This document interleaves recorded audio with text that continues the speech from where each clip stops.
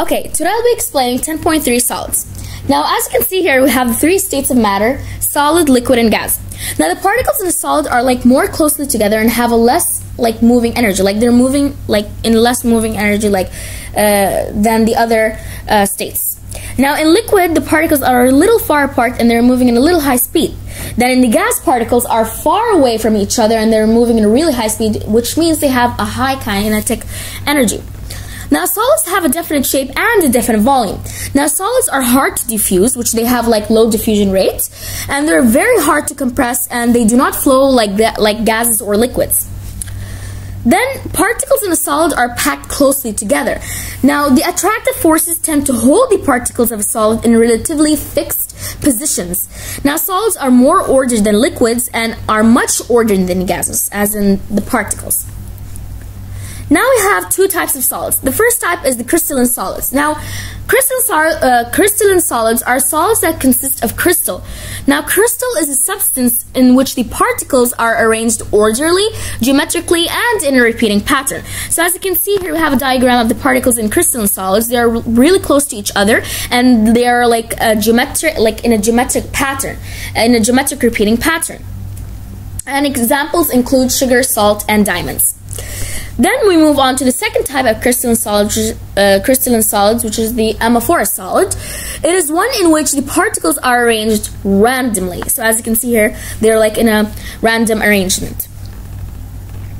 And examples include graphite, coke, not the soft drink, it's a form of carbon, then glass, plastic, and coal.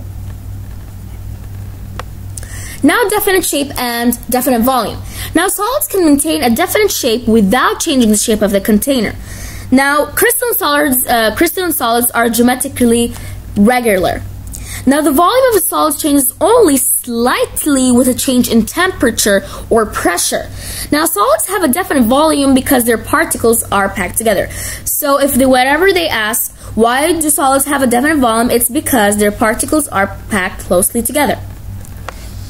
Now, definite melting point. Now, melting is the physical change of a solid to a liquid by the addition of energy as heat.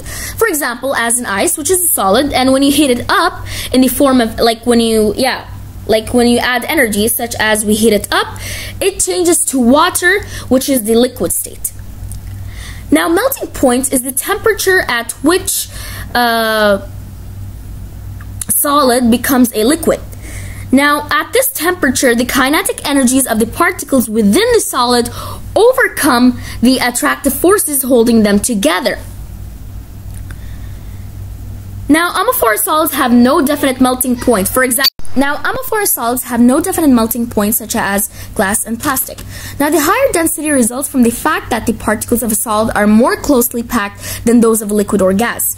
Now, solids can be considered incompressible. Now, they also have the property of low rate of diffusion. Now, the rate of diffusion is millions of times slower in solids than in liquids. Now, finally, we move into the formative assessment. Now, first question is, describe the solid state according to the kinetic molecular theory.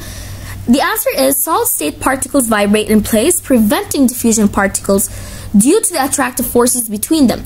Now, the small distance between particles causes incompressibility and definite volume and shape.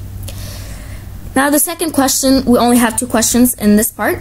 What is the difference between amorphous solid and crystalline solid? It's simply that the amorphous solids consist of particles that are arranged randomly, and the crystalline solids consist of particles that are arranged orderly. So we're done from this part of the lesson, and I'll be continuing the other part of the lesson in part 2, talking about the crystal structure of solids. Thank you.